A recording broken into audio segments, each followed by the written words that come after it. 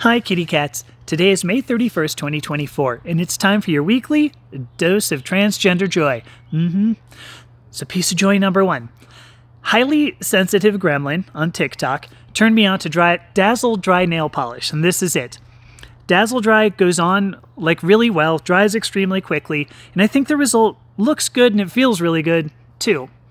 Now I don't think it has quite the depth of a gel polish, but it is certainly worth checking out. So, thank you, highly sensitive gremlin. Piece of joy number 2.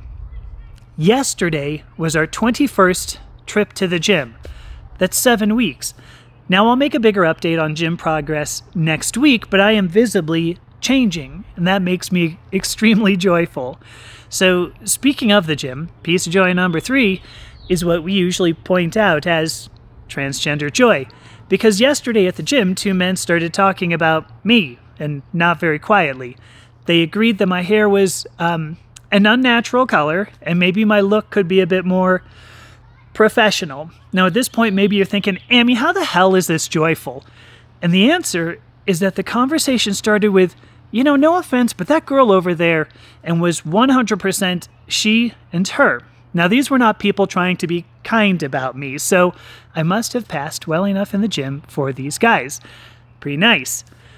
And that was your weekly dose of transgender joy. So please follow me. More followers, more pies. Then like the video and share it with those who need it. And I will talk to you tomorrow on the live stream. Bye.